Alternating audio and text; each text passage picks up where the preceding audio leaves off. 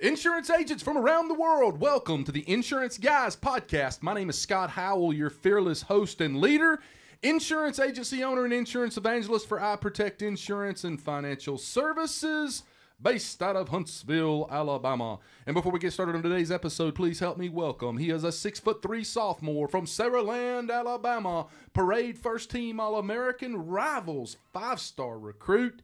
He is a fantastic insurance agent and a great American. Ladies and gentlemen, please stand and welcome my friend, Mr. Bradley Flowers. How are you, Bradley? I'm great, Scott. How are you today? Man, I'm the best I have ever been. Guys, I've got somebody that I have been wanting to get in the boat with probably for 6 months on this podcast today. My personal opinion will be that this will probably be one of the best podcasts we have ever done. Our mission on this podcast is to help you insurance agents in any way we can. Sometimes we do that with what I would like to refer to as unorthodox methods. Bradley is very open and honest about how eccentric I am. If you'd like, I can pull up my timer on my phone of when I'm going to die. Would you like to see that right now, Bradley? I'm good. I've seen it. Okay. So I do have a timer on my phone that tells me exactly when I'm going to die. Both of my grandfathers died at around age 80. As all of you know, when you go into a doctor's office for an exam, the first thing that a doctor wants to talk about is medical history. Medical doctors place a lot of emphasis on your family's background, DNA. You know, when did your parents die? When did your family die? So what I've done in order to make sure that I live every single day to its fullest for the rest of my life is I have created a countdown timer on my phone that is titled, When Scott is Going to Die. I took the death of both of my grandfathers at age 80 years old. I added 5 years for medical science, subtracted the day I was born, and right now, I could look at my phone and tell everybody on this podcast, give or take a few months or maybe a year of exactly when I'm going to die.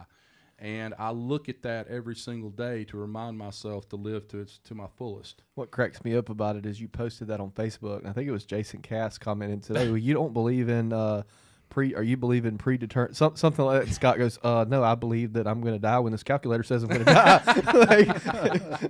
Yeah, that's pretty much it. And there are articles, medical journal articles that talk about, that evidence suggests that more and more that when you look at your family history, they can pretty much. Granted, if you go die in a car wreck on I-65 through an accident next week, that is certainly kind of throws that out the window. But natural cause wise, there is some evidence that suggests that is correct. But guys, I want to go ahead today and introduce our very special guest, and he is somebody that, Gary Vaynerchuk talked to us and talked to me specifically about admiration. I cannot tell you how much I admire the man that we're about to bring on this podcast right now for a lot of reasons. There are those people in your life that you meet, and you instantly, as soon as you meet them, you have a connection with them, and you feel a certain way about them, good or bad. And when I met this guy that's about to come on this podcast today, I felt an immediate connection with him, and I felt like he was somebody that was going to be in my life for a long time. Now, with that said, we've been around each other on two or three occasions, and we've never really had the opportunity to connect and really get in the boat with each other and spend quality time talking. So we're going to do that for the next hour. I don't know where this is going to go. He and I just spent 15 or 20 minutes in a very deep conversation over lunch. This could go anywhere. This will probably turn into the Joe Rogan podcast. But without further ado, so he is a graduate of both Auburn University and the University of Alabama's School of Law. We're going to talk about that a little bit.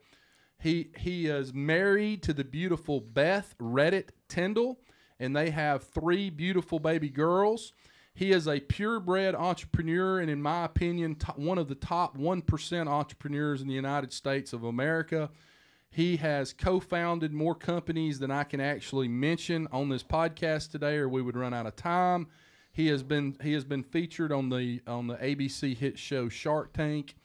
If you want something done in Mobile, Alabama, guys, this is your guy. This is the guy that you're going to call to get shit done in Mobile, Alabama. Accurate, yes. So, ladies and gentlemen, without further ado, I would like to introduce Mr. Mobile, the incomparable Mr. Scott Tindle. How are you, Scott? I'm fantastic. I just hope I can live up to that introduction. No, I appreciate the kind words, though. I feel the same. I really do think that there's something inherent about meeting someone and getting a feeling on how that interaction will go forward. So, absolutely. But I just appreciate being here, and I think what you guys do is great. And, insurance is not within my realm, but I think we'll just talk a lot about life and things that are practical across everywhere. And just, what y'all do is really not an insurance podcast, right? It's like it's a human betterment podcast. Absolutely. So that's why I'm pumped to be here. Before we get started, there's a story that you've never told me. You've told my wife. And I want you to tell Scott the story. And I purposely did not get you to tell it out there because I want to see his reaction. Tell the story about how you met Colby Cooper.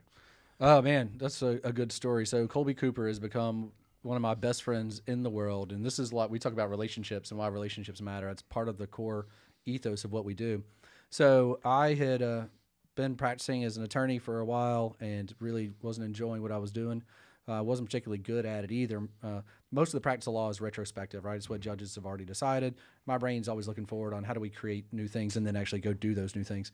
So I got a call from a friend, and he basically said, hey, do you want to come be employee number one and help me start an international maritime security company? I said, sure. What does that mean? He goes, well, we just got to figure out how to move men and weapons around the Middle East to protect against Somali-based piracy. Oh. And I said, yeah, This is after okay. the Captain Yeah, it's right Phillips after thing. Captain Phillips. So, that Tom Hanks movie, Captain Phillips, is based on a true story. And it was based, that ship, the Maersk Alabama, was actually managed by a group out of Mobile. So he calls me and he says, would you be interested in that? I said, yeah. I said, how do we do it? Guns and weapons and people across men the and Middle weapons East. across the world, And I said, I have no idea how we are going to do this. And he had been working on trying to get it formulated. So I did what any other person would do when you want to figure out how to move guns around the world. I got on Google. And what I found was that it was Give it a Google. Yeah. Got yourself on a list. Probably. I'm on more than one list, I assure you, for some stories that won't go on this podcast. But so I did what you would do, right? And I realized, all right, the State Department regulates this here in the United States. And so then, through my Google search, I found out that this man named Colby Cooper, who had been the chief of staff for Condoleezza Rice for 12 years, had just moved to Fairhope. And for me, I was like, wow, this guy would know everything I need to know, or at least get me started. So I just cold called him. Right. Said, hey, sir, you don't know me, but my name's Scott Tindle, and this is what we're trying to do. Do you have any advice? And he said, what are you doing for lunch today? I said, whatever you tell me to. And so literally we met at the Bluegill restaurant down here on the Causeway and spent 3 hours together. And that gave us a tremendous jump start to what we said is we were attorneys. And there were a lot of people that were trying to do this, and they weren't necessarily worried about doing it legally. Right? The companies were scared. They were worried. So they would take anybody they could that would come and put guns on these boats. And we just decided we weren't going to do it that way. But what happened through that was Colby and I became tremendous friends and is today in my top very, very close handful of friends, and literally came through a cold call. And I would say some of my biggest mentors right now are people I met through that capacity and were just such kind and giving people that they just started pouring into my life. So we just talk about it being a mentorship loop. You've always got to have people pouring into you, but there's something inside of you that you can pour into somebody else. Sure. Even if you don't think you should be mentoring, I don't have anything to share. It can just be your mistakes. Right. If we can learn from other people's mistakes, that helps solve a tremendous amount of problems. And that's why I need to be all of your mentors, because I've made so many of those that I can share all the damn stupid things I've done in my life. Well, there's a lot to that. I tell our team that all the time. I mean, one of the things that helps us keep evolving our companies is we have done so many things in different realms. And we take pieces and parts from each of those and put it together and know that we're still going to make mistakes, but are we putting ourselves in the best position possible for a successful outcome? What are the odds here? We can get into odds-based decision-making rather than results-based decision-making later, but it's what are we doing for that? And so, yeah, that Colby story, I just think it's interesting, all the things you've done, nobody talks about moving guns and men to prevent against Somalian pirates in the Middle East. That was an interesting experience. So let's talk a little bit about, and you and I just had this discussion, so I apologize if we regurgitate some of this information. Talk a little bit about the lessons learned on Shark Tank. You're up in front of the billionaires, and you're, I guess first, talk about the company too, the because company the listeners and probably then, don't know. Yeah, and then the experience on Shark Tank. Sure. So we had what we considered was a technology company called Tie, and basically we considered it like the Netflix for neckties. So if everybody remembers when Netflix used to actually have to send you a DVD in the mail rather than streaming, it was that process. You would get men's neckties for a fixed monthly rate, and for $29 a month, you could get 5 ties at a time, and these are $80, $100 ties that you're always circling through. We paid for shipping both ways, so as much as you wanted to use the product, you could, and get tremendous value out of that. And so without any money, we didn't have any marketing money at all. We did a process we called fishing, and it helped us get on Shark Tank. And what we did was there wasn't a lot of businesses in the sharing economy, right? It's 2012, so Airbnb's not big, Uber's not big. They exist, but most people don't even know they exist. Rent the Runway was ahead of us. So in the women's space, at least, there was a model there of women renting dresses. And we said, we don't have any money. It's going to be incredibly expensive to educate people that this product exists. How are we going to do that? So we called it fishing. And just like you cast a net and catch bait, that's what we did. So we found bloggers who were in the fashion and technology world and said, hey, you're the best fashion writer around. You're the best technology blogger around. I can't believe you haven't written about this business yet. We didn't tell them that we owned the company, right? We just said, we just want to put this on your radar. They would write articles about the company. We would take those and we'd send them to like local newspaper writers. Hey, look, all these blogs are talking about this. You're the best business writer in Savannah. I can't believe you haven't talked about this yet. We'd take those, package them together, send them to regional writers, then send them to national correspondents. And through that, we were able to get on basically every major network you could want, including the Today Show, NPR, Fox Business, MSNBC, all those. And we then packaged those up into our Shark Tank application and said, we've spent $0 on advertising. Here's where we've been. This is what we think we can do. And this goes back to the other part of what I talk about. It's not just about relationships. It's about luck. I mean, sometimes you just have to get lucky. I think there were like 7,000 businesses that applied that year. We were lucky that our company was seen to be innovative at the time, and we were able to, I guess, capture their attention. And so, you just have to take advantage of those opportunities when you get them. So, we get on Shark Tank, and, it's this amazing experience. And what they don't normally tell you is you're actually in there for an hour, 90 minutes, just depends. I think we were in there a little over an hour. They edit it down to that 8 to 10 to 12 minutes, whatever you see. And I tell people, like, it's all about the edit. While you're in there, you say enough stuff to make you look intelligent. You say enough stuff to make you look foolish. Right. You just hope that you get an honest edit. And we did. I thought we got a really good, fair edit. Right. And so, kind of goes pretty fast. Robert Herjavec says, we're too early. And he was right. I mean, we had launched the company in really February-ish when we were full speed, and we recorded in June. So, I mean, we were not old at all. It's very fast. And so he said, you're just too early. I said, I agree completely. And but I also said, I'm here because this is the day you told me to be here. You tell me what day to come back, and I'll be back here on that day. Right. He kind of laughed. No, not really. Barbara Hurt said just wasn't for her, and she didn't think that it was really going to be the thing that she wanted to be a part of. Kevin O'Leary offers us 50% of what we're asking for if we can get another shark on board. So now we feel like we got some life, 2 down. Now I got Kevin in, and I'm going, all I got to do is close this thing out at this point. Right. So immediately we go to Damon. With his fashion background. No one wants to partner with Kevin. So yeah, right. I mean, it's one of those. So then, Damon says, well, I don't think y'all have a passion for fashion. I don't hear anything about the knots. I don't hear anything about the fabrics, how this style is going to go with this pattern and those things. I said, well, Damon, our guys don't really have a passion for fashion either. I mean, they're renting ties. They just want to not look silly, in front of their coworkers. And in fact, a lot of our subscribers were actually TV broadcasters on local TV stations, right? They're on TV every night. They don't make a ton of money. They don't want to get called out for wearing the same ties over and over. It was a perfect model for them. But he was right. We didn't have a passion for that. So like one of the great lessons from that is like, they shouldn't have invested in us. They made the right decision because I now as somebody who, looks to try and find companies like that, like I don't want to invest in somebody that's not passionate.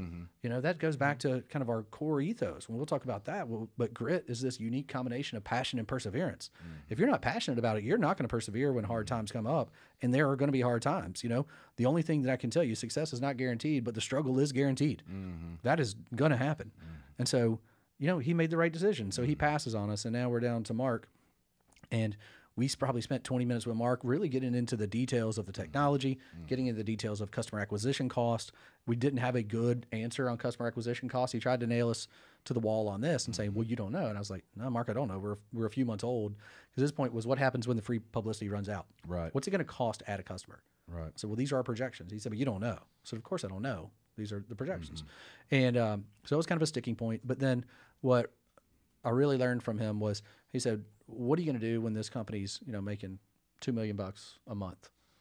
And I paused, and I was telling you the story earlier. I think in reality, the pause was probably not very long, a microsecond. Right. In my brain, it seemed like an eternity, thinking like, well, I'm just this kid from public school in rural Mobile County, Alabama, that's out here in LA shooting a national TV show. Like, if we get to that point, man, we've made it. Yeah, we have made it. And he looked at me, and like I said, I think it was just a fraction of a second. I don't think this was even on the part that aired. He said, I'm not interested in investing in a $20 million business. I want to invest in a $200 million business. You got to think bigger. And at the time, I was like, oh, okay, Mark. In retrospect, 7 years later, I see that as like one of the pivotal moments of going, yeah, that's right. Like, my vision is too narrow. It's too small. Like, but that needs to be defined for everybody. Everybody needs to define what their own vision of success is going to look like. And that's okay. Just whatever you want success to look like. But then you got to create a success formula on how you're going to get there. You know, you got to have a roadmap on how you're going to get there. So that was kind of the two big lessons I took away from Shark Tank was you got to be passionate about what you're doing if you really want to be successful. And it's okay to think bigger. It's okay to expand your scope and your horizon to find the right fit for you wherever that may be. You know, Elon Musk wants to go to Mars. Right. That's not something that I'm interested in, but that's within his scope of his vision. Right. Does it get any bigger than that? Yeah, it's a good question, you know. But not only like going to Mars, but sending people to live there forever. He wants to colonize Mars. Yeah. So that's even beyond the scope of what I dream of, but everybody's got to find their own scope of vision, you know. So you've got your hands in lots of different companies relative to what you're working on right now. Lots of projects, lots of different things. How do you find your passion, and how do you delegate your time relative to each one of these companies? I mean, do you have I'm going to work for 3 hours today on this and then 3 hours on this, or how do you do that exactly? That is a very good question. Because I've looked up some of the stuff that you're involved with right now, and there's so many different companies. I know you have to probably touch, fire, and forget, touch, fire, and forget. Is that kind of how you do it? Yeah, so I think you have to have the self-awareness to know what you're really good at. Right. And surround yourself with a team of people who have a diversity of skills to augment your weaknesses. Right. So I say I need to be spending as much of my time as possible doing things that's the highest and best use of my time. I don't need to be fooling with things that are not the best use of my time because there's too many things to do. That doesn't mean I'm too important to do those things. It just means if it takes me an hour to do something that somebody else on my team can do in 15 minutes, I need to let them do it and get out of their way and let them be good at their jobs. Doesn't mean that like I wouldn't go do it, but they're better at that. Like there are some things that I just don't need to be doing. I need to be dreaming the dreams, casting the visions, building relationships with clients, and then figuring out what deliverables they need and how we can execute on those. So I hope that I spend a ton of my time being a fire prevention method rather than a firefighter. I don't want to fight fires. I don't want to have to deal with them because they take a whole lot of effort. And then even when you put it out, you have nothing but a pile of smoldering ashes. Right? You probably didn't save it. You just put the fire out from spreading and burning something else. Right. So I want to be in fire prevention mode as much as possible. And then I want to surround myself with people, whether they be full-time employees on our teams or just people we partner with on projects or people who are just friends that need some help or I need some help. You know, I spend a lot of my time trying to call my mentors and say, hey, I got this going on. What do you think? You know? And so I think that's it for me. Find the highest and best use of my time and focus on those things. And if I do that, hopefully it's the things I'm passionate about. Right. So if I'm not passionate about it, I'm going to get into a grind. I'm not going to persevere. the task list is going to get longer. You know, I'm not knocking stuff off my list because I'm just bogged down in something. And sometimes that happens. Do you keep a daily list? Do you keep a well, it's like an ongoing list. It's not so much daily because I just never know how much time I'll have for each of these things. And sometimes, you know, my list tends to get longer rather than shorter. Like I can knock 3 things off my list and add 5. Right. So it's really just an ongoing list, and then it's taking that list and figuring out what can I do to be more effective with my time and passing it off to other people. The other thing that helps me with my list is when I'm working on things I'm passionate about, it doesn't feel like work. Right. So when I'm sitting in front of the TV, I'm going, you know, I'm not even paying attention to what's on. My wife's watching something or my kids are watching something, you know, and so I can knock out a ton of work at night or on the weekends because it doesn't feel like work when I'm doing the things I'm passionate about, you know? If I'm catching up with friends or shooting emails or creating new ideas. I mean, sometimes, you know, some of the best ideas come from not, you know, doing what you're supposed to be doing, you know, and something comes out of that concept. And that's where a lot of what we work on now comes from, is just like this hybridization. So one of my mentors is this guy named Dr. Jim Brennan, and he's one of the world's leading experts in human performance. And he's just a brilliant guy, but he's also one of the kindest guys I've ever met. Well, the first times we were spending time together, he just we'd been together like 30 minutes. And he said, Scott, he said, I don't know if you understand how your brain works.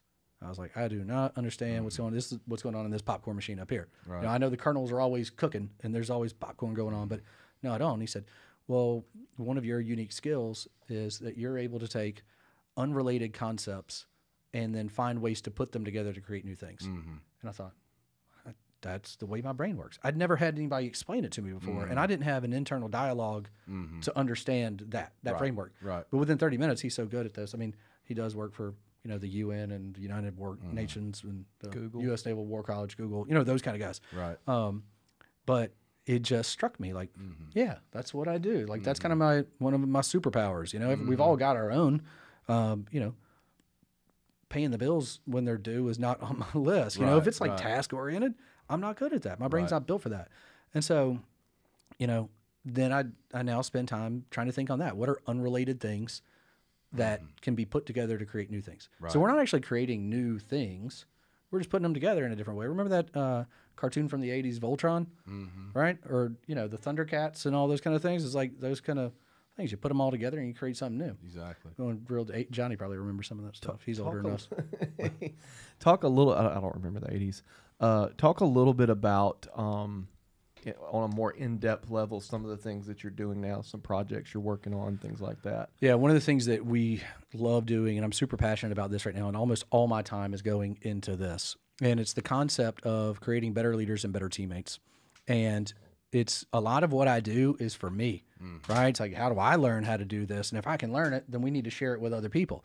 And if anybody follows me on social media, they say, oh, you're like the most optimistic and positive person I've ever seen. It's like, that's because that's what I need, right? And I'm trying to fill myself with that every day to stay relentlessly optimistic, as we talked about. A lot of the things I post in terms of business advice, insurance advice, social media marketing is actually for me. Right. It's like I'm struggling with that, so I'm going to then put that out there to, you know, if I put out there and say, hey, don't do A, B, and C, I'm telling myself that, well, because I've put that out to the world, then then the world is now holding me accountable. That's right. Right? And so, and I've heard a lot of other people say that as well. Well, you can't build a brand on kindness and relentless optimism and then not try and be that. Exactly. I mean, you're going to make mistakes. You know, like I get frustrated like anybody, and I get down like anybody.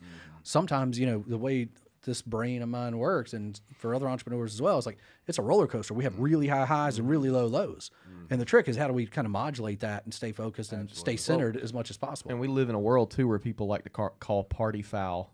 Oh, very fast. Super fast. And so if you're the guy that's promoting kindness, and then of course everybody's going to be human and they have a down moment, then people in 2019, 2020 are real quick to say, oh, wait a minute, you know. And I think when those things happen, just got to own up to it. If you know, and be like, yeah, man, that was not good. Well, I don't want to do that. We had a podcast guest back last year. Bradley will remember this. He was going to do 180 videos in 180 days. Do you remember that? That's Mike Crowley. And before he did it, he published it all over social media for the exact reason you just mentioned. It was to create accountability for him to have to do it. Yeah, That's right. So, it's important. Yeah. Yeah, so we spend a lot of time trying to think about how to build better leaders and better teammates. And so whether that's stuff that we're producing ourselves or whether that's clients that we're helping do that. And so we're trying to run the spectrum. So we've got this concept for a preschool that's not been implemented yet, but we've got a really good plan on that. And so then we go into elementary schools and say, if we can start there, the foundation, then we got a really good chance for better leaders and teammates. So we partnered up with this group called the Voyage for Schools, and they have an online character education program. And the really cool thing is it's a 30-week program per year, and they take these 32 key concepts, what they call anchors in character education, and they go through this with the school. And because it's online, it's easy to implement, and it's also super cheap. But what we've started to do and how we got involved is Dan Cathy, who's the CEO of Chick-fil-A, basically underwrote this program being developed. So because of that, Wasn't this his passion project? it was for his grandkids. Yeah, Yeah, he right. wanted his grandkids to have something like this because we'll talk about the high school product, the Chick-fil-A Leaders Academy, which was created first. But he wanted something like this for his grandkids. And it went so well that all the other teachers and principals were like, how do we get a hold of this too? Right. Well, one person can't necessarily underwrite this across the entire country. So kind of what we got involved was they knew I was a former teacher. So that's, in the long story of things I've done, I always wanted to be a teacher and a coach. Right. Because the teachers and the coaches were the mentors in my life. I almost failed out of high school multiple times. Had multiple teachers basically drag me back in to keep me from failing out. And then even in college, made a 0.0 GPA one semester. I just couldn't. Yeah, I mean, they call it the buckshot around here. That's you it. That's know, the double lot. And so, Mr. Dublarski, 0.0. man, it was crazy. And so I knew I wanted to be a teacher and a coach, right? And I did that for a while before I became an attorney. But so I'm super passionate about education, and this was a good opportunity. So we partnered up with those guys. And so what we do is they're able to provide this program for super cheap. Sometimes it's like $10 per student per year, which a fraction of the cost, right? The average school has like 350 kids. So, you're looking at like $3,500. That's not a lot. But it is a lot when you're going to a school system that's got 40 schools. Right. And they say, yeah, I know that's not much per kid, but we've got 60,000 students. You're asking for $600,000 a year, and we can't really justify that right now. So what we try to do is flip that model on its head, and we spun it around. And we said, what if we went direct to each elementary school that wanted this, and we were able to go and find people who wanted to underwrite that for their community. And so that's important for us because now Similar to sponsoring the ball team. yeah, or but things even like- better, yeah. right? So when you sponsor a ball team, that's good, right? But we call it community investment marketing. We've got this whole kind of framework that we built out that we try and work with our clients on because we do some of this for corporate training. See, if you invest your marketing dollars in community investment marketing, I can't guarantee you an ROI. I can't put a code on that. I can't put the metrics like I can a Facebook ad or some digital stuff. But if you do it authentically, if you start with this authentic concept of there are problems in my community correct and I want to intent. solve them. That's right. Authentically, you have to have the right intent. If you do that and you do it intentionally, persistently, and consistently, then the community will recognize that, and it's our belief that you will get more business. Right. If you're intentional and purposeful, consistent and persistent, and doing it for the right reasons, then we think you will get a return. And if you don't, wasn't it still the right thing to do anyway? Right. Right. So And as long as the intent's there, even if you don't get an immediate return with things like that, as long as the intent's there, you're going to get something out of it, even Absolutely. if it's just goodwill in the community. well, and I think who makes, let's talk about it in the insurance model. Who's making the decision most of the time? Moms, right? Right. Who's the one getting the backpack when it comes home from school? Moms. Mom. Who's every week this paperwork from the Voyage for Schools is coming home in your kid's backpack. Well, where's this program? Where'd that come from? With the business, the local business person's information Yeah. on it. So, yeah. Yeah, Mr. Such and Such provided this for our school. Wow, why would he do that? Because it's the right thing to do. Yeah. All right, so now you start to think about that. And you go, all right, we break that model down. Now we're providing this wonderful thing for elementary school students, right? K through 5. And so the things I love about the Voyage as a former teacher is it has shown a increase in academic performance. It has shown a decrease in office referrals, and it has shown a decrease in instances of bullying. And this is important because most anti-bullying programs are don't do bad stuff, don't do bad stuff. This is be a great person, be kind, be responsible, have gratitude. Hey, Johnny, that was a great job of showing gratitude today. oh, wait, thanks for the positive reinforcement, right? But it's consistent and persistent. So when it's a 30-week program per year, you start this in kindergarten. By the time you're in 5th grade, and each grade is getting dosed lessons that make sense for their grade, right? It's not one size fits all. Then you move into middle school, and hopefully you've laid that foundation. So the guys that developed this program, ADDO, they're based out of Atlanta. They're great guys, just tremendous humans, and they're working on a middle school product, which will be cool because that's going to bridge what we go into next, which is they created the Chick-fil-A Leaders Academy. So the Chick-fil-A Leaders Academy is in over 900 schools in over 40 states now, and they're creating this tremendous leadership opportunity. And that's important, right? So, and we're helping them on that. We want to get this into more high schools, right? But that's a little different model. That's the Chick-fil-A operator decides that they want to do that. Right. But if there's anybody in this listening to this that looks at your high school and you don't have this in your current high school, it's easy. We got to go to your Chick-fil-A operator and say, hey, let's put this in the schools, and it's not something hard. And the operators may or may not even know about it. Most of them probably should by now. Right. But it can be something that's really transformative, and it doesn't have to just be one school, right? So I was talking to, same thing with the elementary schools. I was talking to a guy in New York. Actually, we were all together, right? Up in New York. I was talking to a guy, and we were talking about this, and he's in the insurance world. He said, well, how much would it be for my elementary school? So I just looked it up, how many students were in his elementary school, and I said, it's going to be like $2,800. And he was like, a month? Yeah, I guess I could do that. And I was like, nah, dude, just a year. And he was like, wait, a year? Because if you're in the big city, that marketing budget looks a lot different than if you're somewhere else, right? Sure. But there's options out there. And so he said, well, I need to go back to the office and talk to the people that work in my office and find out where their kids go to elementary school. Right. Because then you're expanding your reach. So you don't have to just limit yourself to one. But if you can be that person in your community, and it's not just about the voyage. The voyage is a way. But how do you be intentional? How do you say, like, all right, if we're looking at we're trying to create hot leads, right? Everybody wants hot leads, right? Cold leads are really tough to close. Right. Our conversion rate's probably super low. Warm leads are better. Hot leads, I got a pretty good chance. I mean, the way I want to create hot leads is by becoming this person in the community that people go, man, he's such a nice guy. Like, I want to take my marketing dollars and go, I'm going to put some here. Some. It's like an investment portfolio, right? I mean, you're putting some in different places, but I think there has to be a vertical that says, I'm going to send a cookie cake to the 1st grade teachers at my elementary school. Why 1st grade? I don't care. Pick 2nd grade, but pick a group of teachers, because these people all spend all day, every day together. And then they're going to be the influence on the other people. If you did one teacher from 1st grade and one teacher from 5th grade, that's not the same kind of power, right? Because they're not within that same little core group of people. Right. But, another example, like, let's say we all get hit up all the time by schools, right? Hey, we're trying to raise $500 for the volleyball team. My answer is, what is the money for? Because I want to figure out what the solution is, right? So if the solution is, we need to get, uniforms. Right. Okay, let's take that. Or we need gas to travel or whatever. What if you could broker some leverage and you could go to Dick's, because you're a business person and you understand how business works, and you go to Dick's and say, look, we're trying to get new uniforms. I'll buy $500 worth of Dick's gift cards if you'll throw in an extra $50 gift card or something like that. Now I've increased it by 10%. But what I want to do then is I want to actually get those in smaller denominations, because I want to give these gift cards to the individual students and say, like, here's for your uniform, here's for your uniform, because then they're going to go home to mom and they're going to say, do you know that Mr. Tindle gave me this gift card? It doesn't have to come from me, but the coach can do the giving, say, Mr. Tindle gave us this because he wanted us to have this better opportunity, right? When you just give the money directly into the giant pool, then it doesn't necessarily have the same impact. You're still doing the right thing for the right reasons, but you want to show them that you care about them. Because when you give money to the volleyball team, you're not doing it because you want business.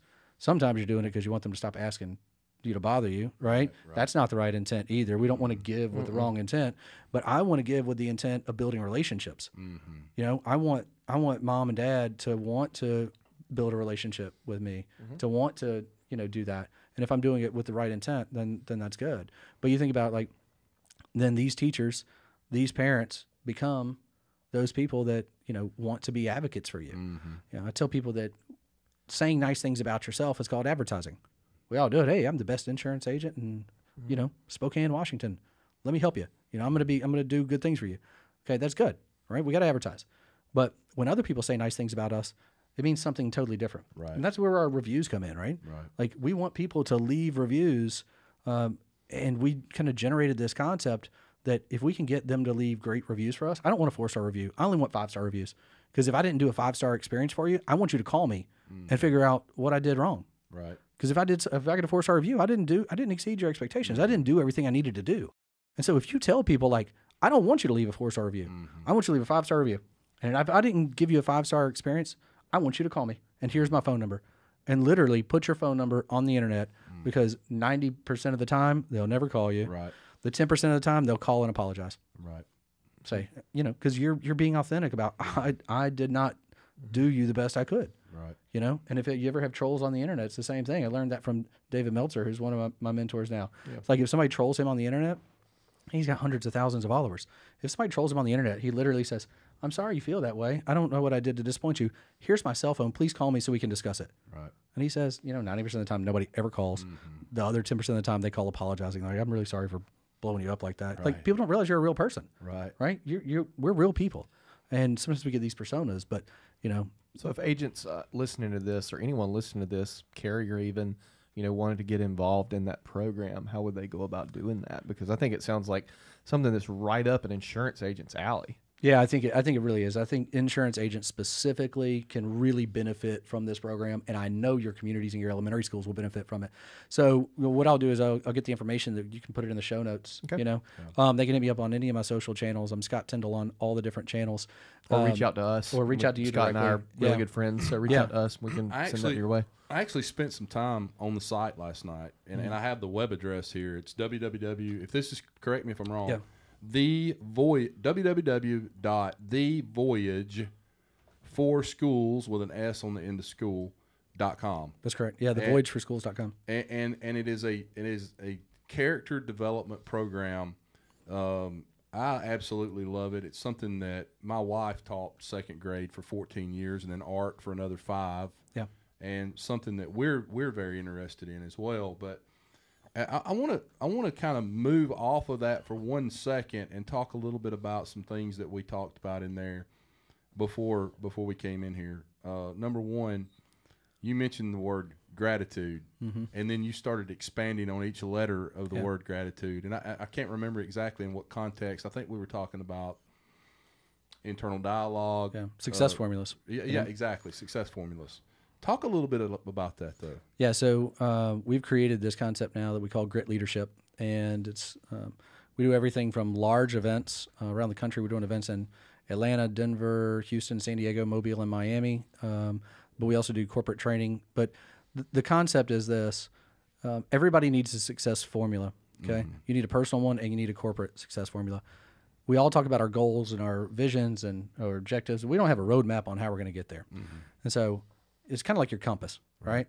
So my personal success formula is grit, kindness, and relentless optimism. Because if I can focus on those things, I'm increasing my chances of success. So we say grit is that unique combination of passion and perseverance, right? We talked about being passionate about it, persevering. Kindness, because if I choose the kindest option, and there are always more than one option available to me, even if it's shutting my mouth, right? Not talking is an option. Right. That's a decision. Not making the decision is a decision. If I can focus on kindness, I think it gives me the best odds of success in a given outcome. I can have a better chance of a successful outcome. And then we say relentless optimism because it's not enough to be optimistic. We know neuroscience teaches us that when you're positive and optimistic, your brain works more efficiently and you're more productive. Okay? Well, bad things are going to happen today. I promise you. Whether it's you're stuck in traffic or things much worse, right? You're having trouble with business or in a personal relationship. If we stay relentlessly optimistic, the minute we get in a negative mind state, we're able to then neutralize ourselves, get back to center, and then from center, get back in a positive state. You can't go from negative to positive without stopping in the middle. Right. I mean, that doesn't happen. And we talk a lot about this when we're doing corporate training on guest service stuff. And we've spent a lot of time in the hospitality and tourism business, from the stuff we created. And we learned that. Like, you cannot take someone from a negative guest experience to a positive one without stopping them in the middle. Right. And sometimes that's not in the same day. Right. Sometimes I just got to get you to neutral, let you cool off, and then the next experience I have with you, I can move you from neutral to positive. Sure. But what I can't do is leave you in a negative experience. I got to neutralize that first. And then, because sometimes people just don't want to hear the good stuff, right? I just want to get you calmed down. And it's bad to say calm down. Sometimes you're just in such a bad, you don't want, no, it's not going to work. And so that's why we say you got to be relentlessly optimistic. So that's my personal formula. And our theory on this is your personal formula then impacts your corporate formula. If you're leading the office, if you're leading a team, whatever your personality is, transfers through your team, right? So we had this conversation as well. Sorry. So if we were talking to an insurance agent and they say, well, one of the things I really need help with is retention of my employees. You know, such and such down the street, you know, they've had the same employees for 10 years and I'm turning over employees every 6 months. Right. Say, all right, well, what we need to work on is you. Right. It's not a corporate thing. This is a you thing because people don't typically quit their jobs. They quit their boss. So if you have a retention problem like that, doesn't mean that we're doing anything wrong necessarily. You may be selecting people who don't fit what you do. Right. Right. You've got to find the right people that are the right fit. Yeah. I'm not saying you're a bad person. I don't know if you're a good or bad person. We just got to evaluate what you're, you know, have you ever developed a corporate formula or a corporate philosophy? No. Do you have a success formula? No. Okay. So when you're adding people in, you don't know if they're the right fit for that or not. Right. I know when I go to add somebody to my team, they're real certain about what our corporate philosophy is. And if they don't like that, or if they are a cynic, they self-select themselves out, which is great because then I don't have to worry about training them and, you know, then them leaving and that stuff. So it's all about the selection and vetting. And we say it's not about hiring. It is about selecting. It's about selecting people into this team that fit your corporate formula. So we took that grit, kindness, and relentless optimism and we moved that over for the corporate side, kept that same philosophy, but we said it's got to go deeper. So we took grit and turned it into an acronym. So that acronym becomes gratitude. Because we say if we're not thankful for what we have now, we won't be thankful for the blessings that come. We just can't. We'll always be chasing the next thing. And we say relationships because we say everything should be relational, nothing should be transactional. That's where we want to start. We want to start with these relationships. Write this shit down. It goes back to like the community investment marketing. If you're doing that for a transactional purpose, people will see through that, and it's not going to be successful. Absolutely. But if you're doing it because it's the right thing for the people in your community, and I tell people, they're like, well, how do I know what my community needs? Ask them. Get on social media and say, what are the needs of our community? I can't solve all of them, but this week we're going to pick one and we're going to try and solve it. It's like, and I'll let you finish. Agent 2021 this year, Gary was on stage, and of course, Agent 2021 is predominantly real estate agents, and that was kind of where his message was honed in on, but it can be applied. And he said, I said this last year, and I'm still waiting on somebody to do it. Post on Facebook as a real estate agent and say, where is the worst pothole in such and such town? Yeah. Go buy a bag of Quikrete. Go grab a videographer. Yeah. Go down to that street and have them video you filling that pothole. Yeah. It makes a difference. Mm-hmm. You know, that's this whole concept. Be intentional and purposeful. So if potholes aren't your thing, find the next thing. But ask your community what they need, and they say, we can't solve all the community's problems. And we understand that. But that doesn't mean we're not going to try starting to knock some stuff off the list. Right. And use part of your marketing budget as that. Don't say, like, be budget neutral on this thing if you want. You don't necessarily have to come out of pocket because most of us are not very efficient with our marketing budgets anyway. We're spending money. We don't know if we're getting results or not. I can track some stuff online. I don't know one person that is. But you know what I mean? We're not. So if we know that we've got some margin where we're not necessarily being able to track it, why not pour it into the community? Right. And I'm also still not going to be able to track it, by the way. Right. Or I might at least get, anecdotal evidence of, oh, well, the reason I chose to do this is because of this, But if you're doing it for the right reasons, you're actually solving problems in your community. You'll be seen as a problem solver. Mm-hmm.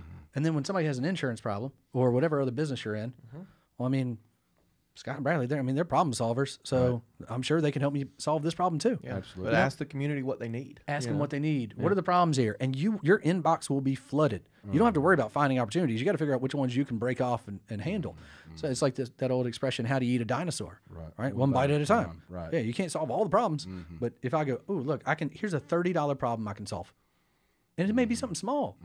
And then start doing things that are nice for people just to do it, right? Out of gratitude. Right? Hey, when we talk about sending a cookie cake to teachers, why? Because we're thankful you're so sweet to our children in our community. Oh. So you don't want anything back? No, I just want to thank you for being so sweet. Right. What does a cookie cake cost? $20? Yeah. And if we can find $20 in our marketing budgets to do stuff like that. So you got to the R in gratitude. Yeah. So R is relationships, right? Right. Everything's relational, nothing's transactional. We say I. I is about innovation. So we got G.R.I.T, right? Gratitude, relationships. Now, I is innovation because we say that creativity is thinking new things, but innovation is doing new things. It's not enough just to talk. We've done a lot of talking right now, right? We're getting creative. Right. That's not innovation. Innovation is when we actually go do the things that we're talking about. Rewards come from action. Because if we don't do them, it doesn't matter, right? I know plenty of people that have notebooks full of things that I'm going to do. Just pick one and do it, right? I'm not saying break up, don't eat the whole dinosaur. Right. Just pick off one thing right now. Even if if you've got kids, just do it for the teacher of your kids. Right. Just send them a $10 iTunes gift card. Why? Just because. Why not? They spend all day with your kids. Right. I mean, that's why this education model makes sense for me. Is like, these are the people that are raising my children. You know, we're on summer break right now, but when we're in school and I'm at work all day, my wife's at work all day, these teachers are raising my kids. Right. I need to be pouring into them and be thankful for them and show them gratitude, you know, but it's about doing those things. And so then the last one is teamwork. It goes back to the self-awareness, build a diversity of teammates. Because what I say, if we were all just alike, we wouldn't need each other. It's really easy though, for us to just want to hire people who are just like me because I vibe with them. Right. Okay. So I don't need to vibe with them on the way we accomplish work. I need to vibe with them on this corporate formula. Right. I need, that's the vibe. That's the vibe I need. And all that. Yeah. And ours is not for everybody. But what I say is, and when we do our corporate trainings, is we walk people through the process. How do I do this? How do I establish this? Well, let's just walk through the concept. Right. And then sit down and say, all right. And then if you've got your team there, well, first of all, you got to start with your success formula. But you look at your team and go, what do we believe in? And sometimes you don't like the answers. And that's okay, because then you go, do we want to be this, or do we want to be something different? Because we can always be something different. It's never too late to change. Now, it's an incremental process. You know, you can't change from, I can't get in shape and run a triathlon tomorrow. Right. But if I can be consistent and persistent in the pursuit of the best version of myself, eventually I am moving toward that goal. And you talking about being kind, sometimes you got to be kind to yourself, right? We can be our own biggest critics, and we will beat ourselves up. And I found, my experience has been, the smarter someone is, the more likely they are to beat themselves up. You know, I was talking to a guy the other day, and he was like, well, can you help me do training? I'm not a good leader. And I said, honestly, you're a better leader than you think you are. And I know that because of the question you're asking. Right. He's like, what do you mean? I said, bad leaders don't realize they're bad leaders. The fact that you've got the self-awareness, that tells me that you're interested in becoming a better leader, but I already know you're not a bad leader. So let's start a baseline on that. Right. And for one, he felt really good because he had been beating himself up, right? Because that's what we do, because he's a super intelligent guy. Well, why do people, and you know, I've always said something about you, that you have a doctoral degree in human behavior through the school of life, right? Yeah, hard knocks, man. Yeah. Yeah. Why do people create, as it relates to themselves and sometimes others, and what I mean by others is other employees that are part of their organization, why do they seem to create a false narrative like that? I think we're insecure. Is that what it is? I think so. I mean, none of us want to be, we all want to be seen as the best version of ourselves, right? Or we all aspire to be something. Insecurities can drive us to doing things that sometimes are outside of our personality. But what I know is, a lot of times. So you're saying insecurity is what caused this young man to come to you and say, hey, I'm a bad leader. Yeah. He was insecure about his leadership skills. Yeah. Even though he's better than he thinks he is. Right. But he's also super intelligent, which allows him to be hypercritical of himself. People who are not as intelligent, they don't understand the complexities of it. The smarter you are, the more complex you understand the world is. And then you go, I don't know anything. It's like the more you learn about a topic, you go, I don't know anything about this topic. As opposed to people who are just super happy being what I call cocktail party dangerous. Right. Hey, I read about this on the internet. I can carry on. I can carry on a conversation about this. I have buddies I like am that way about a lot of things. So what I've started doing, I am too. So what I've started doing is like, I just sit it out. Like if I don't know enough, I just sit it out. Like I go, I better learn something on that because I don't know. Right. It's like, I'm not a neuroscientist, but I've studied it a lot. Yeah. You know, I'm not a human behavioralist, but I don't have a degree in those things, but I've studied it a lot. Yeah. Now accounting, no. If we start having accounting conversations about the best types of accounting, and I'm sitting that one out. Right. But that's also having self-awareness, right? Right. So we don't have to have an opinion on everything. Sometimes it's okay to say, I don't have enough information to have an opinion. Yeah. Talk a little bit about the Grit Leadership Series, just because I know we've got a lot of agents in some of the cities where that's going to be happening. Yeah. And I want to give those guys an opportunity to, man, I think those guys and gals to have an opportunity. I am super pumped about this. You're talking about something you're passionate about. Like, and this concept came out of this thing that Bradley and I kind of formulated together, back in the fall, and we did a pilot event in January. And so what we've done now is we've created the Grit Leadership Series. It's about building better leaders and better teammates through gratitude, relationships, innovation, and teamwork. And what we've done is we've taken leaders from sports, business, entertainment, innovation, and we've created these panels where we can all go learn from them. And it's about a day and a half. We start the night before with what we call a networking pre-party where people can get to know each other. They can get to know the speakers. And we find that sets a really good foundation for what we're doing. The next morning we have like kind of a little breakfast for, our special guests and speakers. And, you can get access to those through the ticket packages. But the big main event is from 8:30 to 1.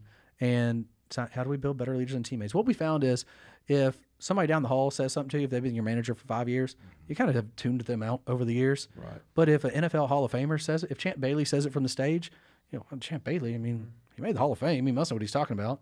If Dave Meltzer, who's one of the world's leading business experts, says it from the stage, you go, well, Meltzer said it, so, he probably knows what he's talking about. Your manager's like, I've been telling you that for 5 years. Yeah, but you're not in the Hall of Fame. That's my dad. So, so we just tune them out, and that's just human nature, too. We understand that. Right. So, but what we try and say is it'll be the most fun you've ever had a professional development experience. Our host is a guy named Jesse Cole from the Savannah Bananas. He runs around in a yellow tuxedo. We got a DJ on stage. It's just really a lot of fun. Yep. And what we hope is it inspires these ideas, and you learn how to be a better leader and better teammate. But we hope that you go and actually implement this stuff in your offices, right? So we encourage people to come as teams. Like coming by yourself is really hard to then go back to your office and be like, let me tell you about what I saw today. Because the rest of the team, the rest of your team is like, what? Yeah. Like, what are you talking about? Right. Well, if you bring everybody together, then you experience this together. Right. That's why the name of our company that produces this is called Experiential Design Group. We design these experiences. So it's going to be super fun. So we're in Atlanta, September 25th. And kind of the big thing there would be we'll have Champ Bailey and Dave Meltzer doing a live version of his podcast called The Playbook. So if anybody's familiar with Entrepreneur Magazine, Meltzer's got a podcast called The Playbook. Dave Meltzer will be on Ask Gary V a week from tomorrow. Coming up. Yeah, he's doing an Ask Gary V this summer. He's got a book come out. He's a heavy hitter. His book came out super big today, the day we're recording it. So, and it went to #1 on Amazon. Forbes named it the best business book of the summer. Yeah. And it's interesting with this whole thing, man, is like you and I went to breakfast, and we're just talking like ideas. And I'm like, man, let me tell you about this idea I had one time. And we just started we had and it turned into Mobile, which then led you to get this idea of, hey, let's do this all over the country, Yeah, it's crazy how that works. But it goes back to what did we do, right? We thought about it, and then we did it, right? We put it in, Bradley and his team and my team put on the first event in like 60 days. Right. We didn't say like, oh, we only have 60 days. We said, hey, we got 60 days. Right. Let's get this thing done. Knock it out. So going back, I want to go back to something you said earlier that I want to get some clarification on. When you talked about your personal success formula and being optimistic, what was the term you used about? Relentlessly optimistic. Relentlessly optimistic. Right. So you're relentlessly optimistic during the day. You're an insurance agent. You're one of the 250,000 listening to this. Yep. And then 1 o'clock rolls around and you get the call, okay? And it's some client that's pissed off because their billing account got messed up or a horrible claim situation, whatever the case may be. How does Scott Tindle, and I'm just trying to climb inside that very large brain of yours and figure out, you're relentlessly optimistic, you get the call, how do you get yourself back on track?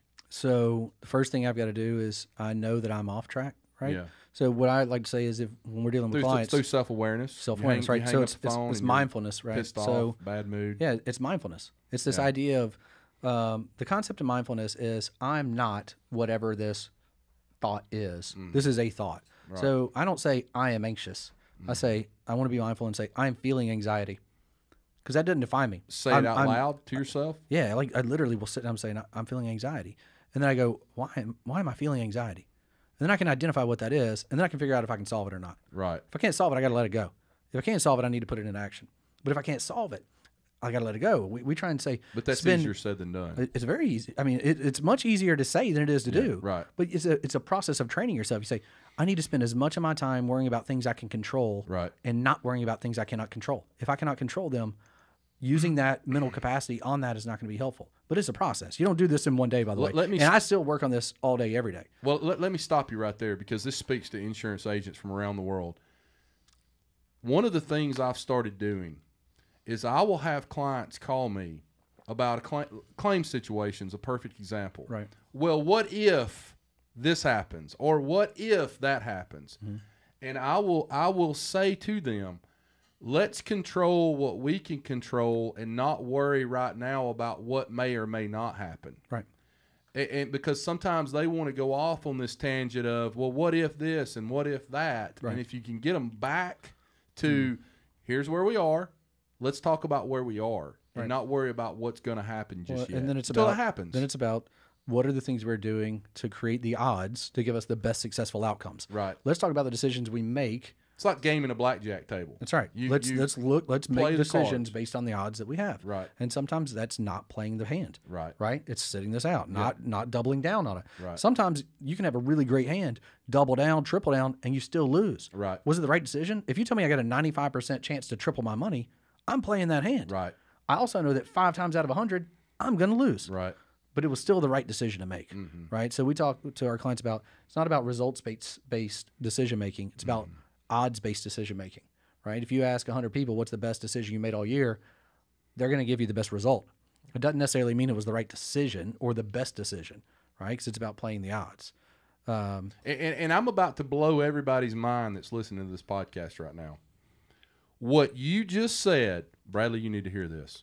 What you just said relative to my example of playing blackjack and playing the odds of positivity versus negativity can also be translated into the decision that you make as an insurance agent out of the gate, depending on which company, carrier, direction you choose to take your company in, or what you choose to do from the start. In other words, depending on what decision you make as to where you go and which agency you go with and what type of agency you have, is probably, from a long-term perspective, certain decisions would probably give you a better chance of being successful, while others may not. Yeah, I'm sure these companies. Does that make sense? Absolutely. These companies are all going to have their own framework, their own rules, their own kind of guidance, and you got to find the one that fits your personality, rather than trying to shoehorn yourself into something that may not work for you, one way or the the other. And I'm not here to tell anybody how to make those decisions. I'm not either. But, I'm just saying. But you've got to examine those things. Yeah, I think those decisions on the front end. Yeah, Bradley's a perfect example. You could, dude, you could have got, you probably could have had 100 different choices when you left where you were to start your agency like you did. You probably could have had 100 different offers in different directions. You chose a path that you felt like, going back to Scott Tindle, and I'm not so sure there weren't conversations had between you two, but you chose the one that when you played that blackjack hand, you said, this decision I'm making, Portal Insurance, is going to give me the very best chance I have to be successful long term. Be happy.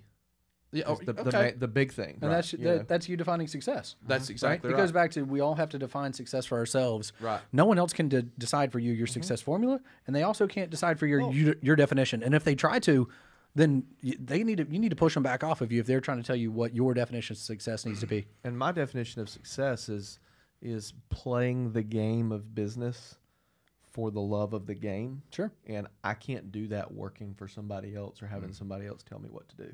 I got job offers within an hour. Oh, I know you did. You know, I know you did. And I'm not going to work for anybody but myself. You know, and you and I talked about some of that, and I would jokingly say, "Oh, Bradley's going to be a pixie dust spreader on the tilt-a-whirl." Yep. I knew what was going on, and I knew you were. And I think, and it's why if you go back, Josh Scott did a very good idea of I don't know what the hell he's doing when people ask. Yeah, I just kept playing. Even though you were, I don't know, very much in the know. Oh yeah. But I go back to episode 2 or 3 of our podcast was, and you've touched on it, Scott Tindle, you've touched on it in this podcast. Before you make that decision to play that blackjack hand, you better go get you some damn mentors that can help you make a decision that's a lifetime decision. That's a very big decision. You know, we talked about luck a little bit, but it's also giving yourself that best chance. And sometimes you need third-party outside mentors like a Scott Tindle to go to and say, hey, man, I got Bradley Flowers. I got this option, this option, this option. This is a blackjack hand. Which one gives me that? I want that 95% chance of success, not the 30% chance. And here's something in that too. Sometimes it's okay to play hands that have lower chance of success if you have asymmetrical reward. Ooh. Right? Ooh. So if I have a 50, if I've got a 40% chance, right, but I can 6x my money, right, now I'm still willing to make that decision, right, because of the asymmetrical reward. Right. So it works on both sides. You got to look at the risk and the reward. What are the odds of success there? And then do that math. Right. Right. And so but you don't want to play in a world where you're always taking the lower odds. Right. That is a rare occasion when you go this 60% chance isn't going to work out. Right. But if it does, it's worth our trouble. Jackpot. It's worth it. Yeah. You know? Yeah. But those are things you got to take into account. But I think the great takeaway from a lot of this stuff is create a success formula. Yes. Create a corporate formula. Right. Figure out how to make good with decisions. Your people, with your people. Your corporate formula involved. needs to be with your. And if you don't trust them, and that doesn't mean call them in and listen to what they have to say and then go, okay, thanks guys, and then do it all yourself. So. No, I mean, frankly, if you're scared to do that with your team, there's a problem. That's another big red flag. Yeah. And we come into the office sometimes and I find a dozen red flags. Those are things that can be resolved, but here's the trail of how this stuff happened. Right. So they may not be the right fit for your team. Doesn't mean they're bad people. Right. Or doesn't mean you're a bad people. It means it's not a good fit. Right. And so it's really just how do we create these things? How do we, bring your team to the Great Leadership Series, hear this stuff, and then go back to your office and go, does this make sense for us? Right. We're doing Atlanta, Denver, Houston, San Diego, Mobile in January, Miami, and then we'll do 8 more shows in 2020. So we'll be somewhere in the country that comes to you. Yeah. But additionally, if this is the type of stuff that you want to learn, just give us a call and we'll help you. I'll jump on the phone with you and at least give you an idea on what we do. Right. And, one of the things that kind of we've talked about is, let's say, if you want us to come to your city, get a bunch of agents and pull it all together and let's do it all at once. Let's help a whole bunch of agents at one time rather than trying to one-off into your communities. Right. That's something that we can easily put together. In fact, we worked with Bradley on this and Laurel as well. It's like we actually developed a full 7-hour full-day program on this. And reason we did it in one day is because we can get it done in one day. There's no reason to belabor this thing and drag it on into 2 days and make everybody's life that much harder. Like, let's just knock it out in 7 hours. Right. And everything we do that we teach is effort-based. Not a single thing is going to be budget-based because we can't control our budget sometimes. Right. I can't alter your budget. I maybe can give you some tips on how to increase your close rate or your sales. But what we talk about is effort-based philosophies. What are things we can do that are just build better teams, build better leaders, hire better, and then what are strategies we can put in place that are effort-based? Because, man, I used to get so frustrated. I do go to these corporate leadership stuff, and they'd say, well, if you'll just spend an extra 300% on this or that. I was like, man, if I had an extra 300%, I would have other problems than what I got. Right. So that's when, we just learned that we had to develop things that were effort-based. Well, I want to close this podcast out by circling back around insurance agents from around the world. If you have an interest in either the Grit Leadership Academy, is that right? Did I say that correctly? Close enough. Yeah, man. Okay. Or the Voyage and Character Educational Program for your town, your kid's school, multiple schools, school district, go to www.thevoyageforschools.com or, as Scott mentioned, look him up, and he can talk more about it with you personally. Hit y'all up on your podcast or any of those things. We can get linked up. We all pass information around. If you want to find out more if your school is available, you can go to experientialdesignGroup.com/voyage, and that will actually allow you to input your information, and we can let you know if your school is available or what, basically help you get that quote. But at the end of the day, for us, it's just about brokering these deals, man. We've got to get people who want to support their communities, who then authentically believe Right, in right. this being a good decision. Right. You know. Well, I went to the website last night and watched the intro video, and Yep. I was very impressed in, each anchor has 4 lessons, and That's right. and how it carries throughout the year. It's like- just a great program, man. It's not. You don't have to listen to me. And you don't have to believe me. It was Right. created by the same people that created the Chick-fil-A Leaders Academy Right. and 900 schools in 40 states. I absolutely. mean, this is a new product that we've got to get out there and get launched. And it's also the type of thing where if agents want to bundle together and take on, hey, let's have 5 agents bundle and take on Right. 5 schools. Right. That's fine too. Like Right. there's no rules here. Right. I mean, the rules are we got to help these kids. Exactly. That's the rule. Exactly. Well, guys, Scott, I want to tell you how much I appreciate you being here, man. Man, I It just means a appreciate lot. y'all having me. This is fun. This I've is like been- the highlight of my We day. jokingly said in New York that we were going to do a podcast with us 3, and it was going to be called Between the Two Scotts. So unfortunately, I did not sit That's between you all right. guys today. Well, I tell you what, a blessing in my life is to just, and I hate that it had to happen on the podcast, but just to spend some quality time with you like this. Yeah, this is fun. Because every time you and I are together, it just seems like different things are pulling us away from each other, or we're sitting across the table from each other at dinner, Right. but we can't really talk because we got people around us talking. And it's hard because neither one of us want to stop talking. Right. So Exactly. Bradley's So then we're- buying we're vodka always water, talking to so somebody that else. takes conversation one direction. that's all right. Exactly. Guys, listen, get your ass out from behind that desk today. Go out in your community, help people, 0 expectation in return, and see what happens. I'm telling you, if you have 0 expectation, be authentic, want to help for the right reasons, not just because you might get 12 more quotes this year on your or month on your home and auto insurance, but genuinely want to help people in your community.